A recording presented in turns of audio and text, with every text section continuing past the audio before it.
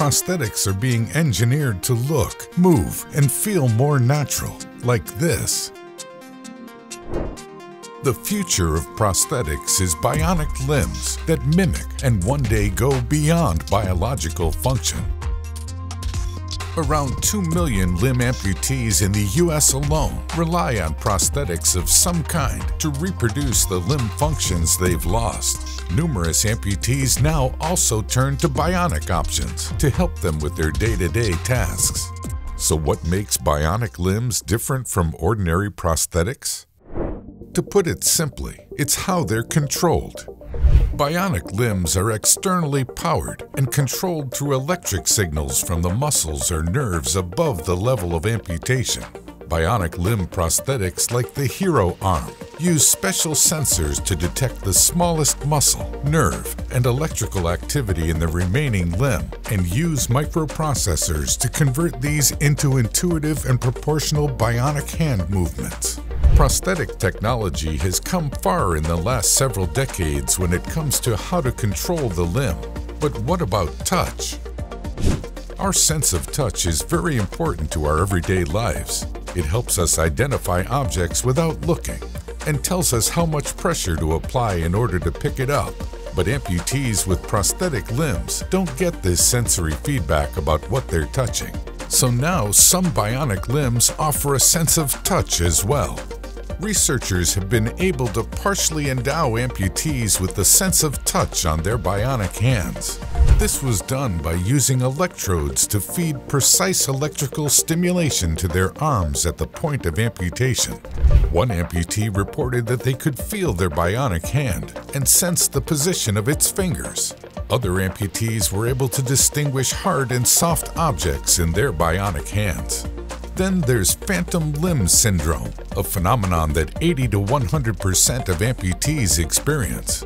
It's when they can still imagine and vividly feel their limb even though it's not there. This occurs because the region of the brain that represents the limb is still functioning and sending signals. The phenomenon can also be used to develop prosthetics.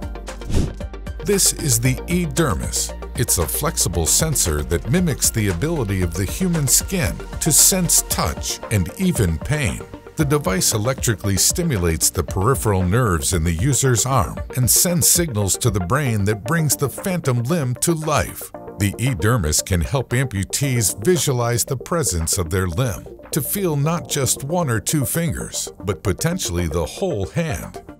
While this is undoubtedly excellent progress, many amputees still use simpler prosthetics, like the prehensor, a more basic form of a prosthetic limb that includes hooks and mechanical hands.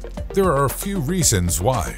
The first and most basic barrier to access for bionic limbs is cost. Although a number of organizations are using 3D printing and open source technology to bring the price down, most bionic arms cost tens of thousands of dollars, with many insurance policies not covering such an expense. The second thing holding back the wider adoption of bionic arms is their overall usability. Most bionic arms on the market now, regardless of where they fall on the price spectrum, are heavy, can suffer from reliability issues, and come with some input latency. There have been significant advancements in allowing users to control their bionic limbs using the same nerve impulses that control their organic limbs, but the degree of responsiveness isn't always there.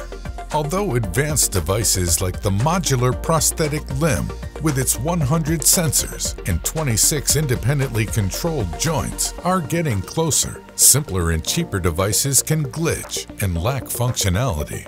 The Esper arm hopes to curb this issue, utilizing the power of machine learning to grant users better control of their prosthetics over time. It uses prediction algorithms to eliminate much of the latency that can plague bionic arms. Another major issue for many amputees is pain from where the device is attached to the limb, often using suction. To get around this, some prosthetics can now be implanted through a process called osseointegration, in which they are surgically attached to the bone. Despite the limitations, researchers are working to expand the range and function of prosthetic devices. The future of prosthetic technology is filled with possibilities. Bionics can help people reimagine what isn't there, transcend physical barriers, and be able to gain movement and feeling.